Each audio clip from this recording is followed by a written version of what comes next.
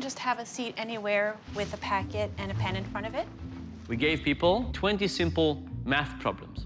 Find the two numbers that add up to 10. These are problems that everybody could solve if they had enough time, but we don't give people enough time. We are going to give you 5 minutes to solve as many as possible. At the end of the 5 minutes, please stop, put your pencil down and count how many questions you got correctly. And now that you know how many questions you got correctly, take the sheet of paper, go to the front of the room and shred it.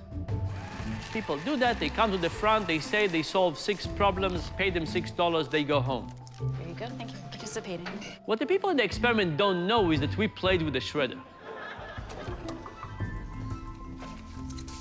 The shredder shred the size of the page, but the body of the page remains intact. And what do we find? On average, people solve 4 problems and report to be solving 6. I solved 6. I don't know if this is embarrassing or not, but I got 6. I believe I got 7 right.